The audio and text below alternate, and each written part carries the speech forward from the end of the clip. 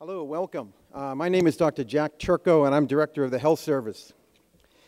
Anybody ever noticed how note cards are getting smaller? As I mature, they get smaller and smaller, so hopefully I can see these. But what I want to do today is very briefly give you an overview of the role that we see ourselves at the Health Service providing for students.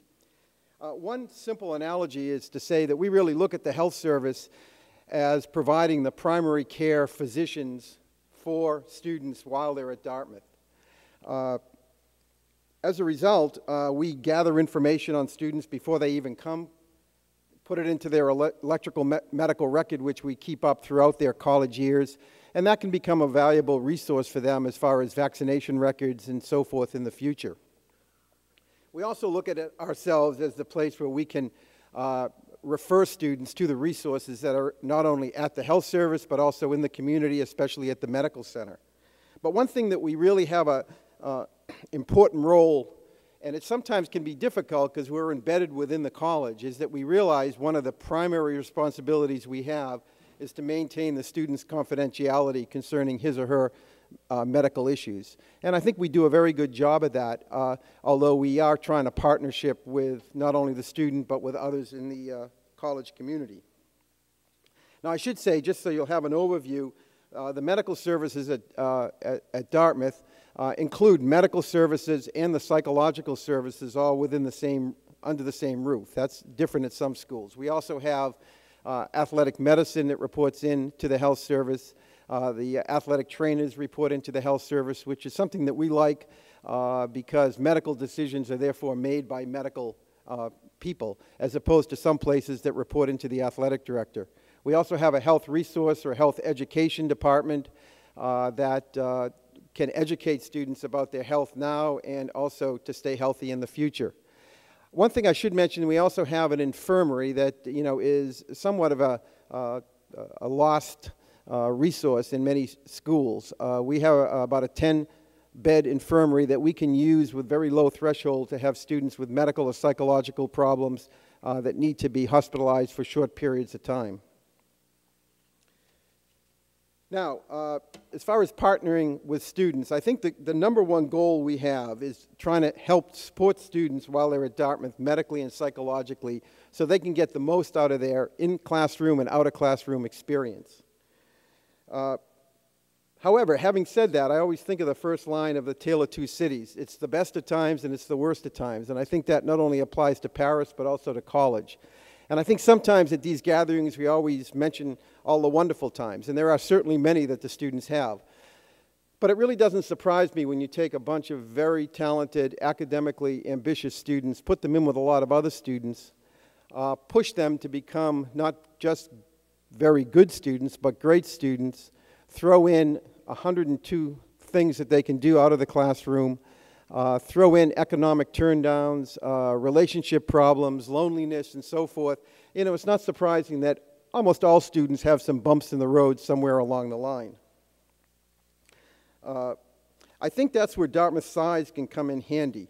We're big enough and wealthy enough to have a lot of resources. I tell students, look, our health service is well funded. We should be able to provide good medical services for you, and if we're not, let me know.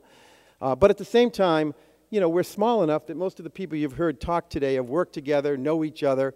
We have good relationships with faculty, coaches, staff, as well as the deans. And as a result, it's a little bit easier for us to hopefully recognize when students need some help and to get those resources to the student.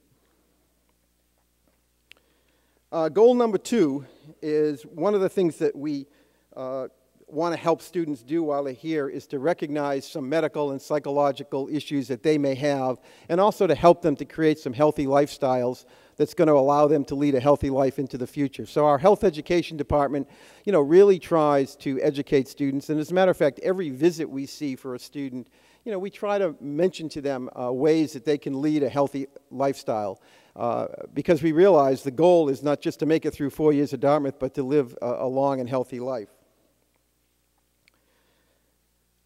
The third goal we often articulate to ourselves, and I haven't discussed this a lot with parents or students, but I think it's important. And we really feel at the Health Service that we're part of the liberal arts education. I think it's important for students to not only recognize when they need medical help, but what are the skills they need to identify the resources and to actually be able to get that medical help? And let's face it, up until now, most of these students haven't had to do this. You in the audience, told them when their appointments were for the dentist or the doctor, picked them up at school and took them to the appointment. Here, they have to start to make the appointments themselves. And as you all know, that can be frustrating. Well, I can't find an appointment that'll exactly fit my schedule. And the reason why I think this is becoming more and more of an important skill is that unlike my generation and maybe your generation, where, we tended to take a job and stay there for a long time. We had the same barber, we had the same hairdresser, we had the same doctor. These students are going to have many different jobs. They're going to move around. And every time they do that, they not only have to find a new bank and so forth, they have to find medical resources. And that can be very difficult. So I think it's very important for students to start to have to do that while on, here on campus and learn how to do that later on.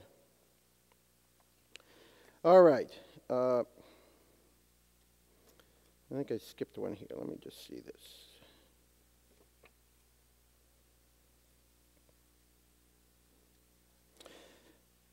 Well, you're probably wondering, where do parents fit into this?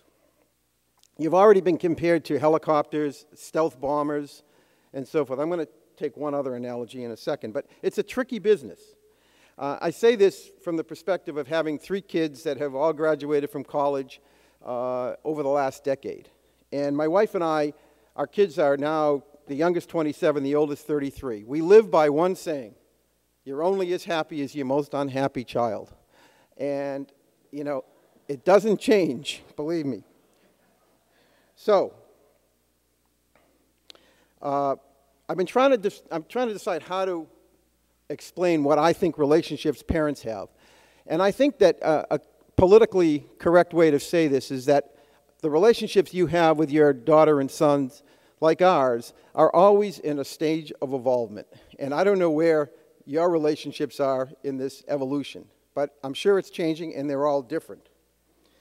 And it's amazing how big a spectrum this is. It's already been alluded to with emails and the advent of this little simple-looking device, the cell phone, how there are some students that talk to their parents multiple times a day, and many of them don't make any decisions, large, moderate, or small, without getting input from their parents, which for that relationship, that's great. At the other end of the spectrum, there are students that come to college who want to be very independent.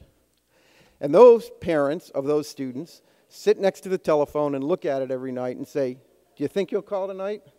If he doesn't call by 9 o'clock, we're driving up there. Well, let's wait for one more day and we'll see. And, all of our relationships are somewhere on that spectrum.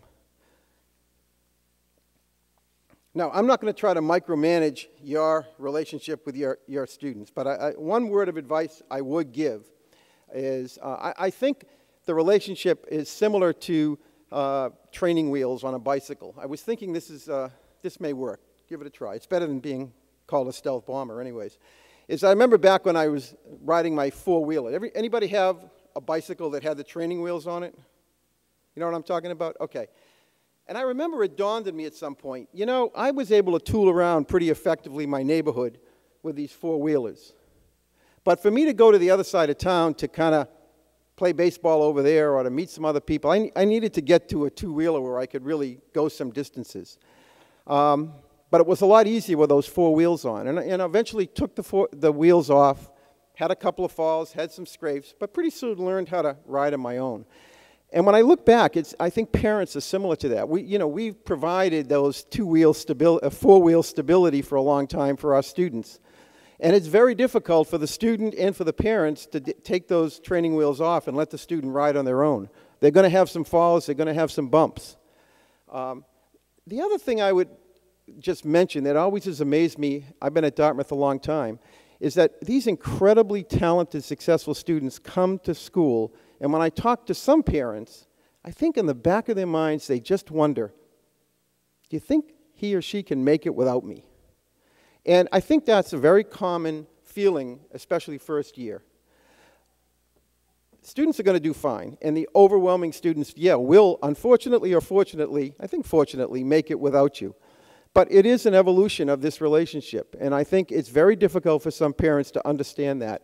And so as a result, what I would suggest is that if you have concerns, if you have questions, if you have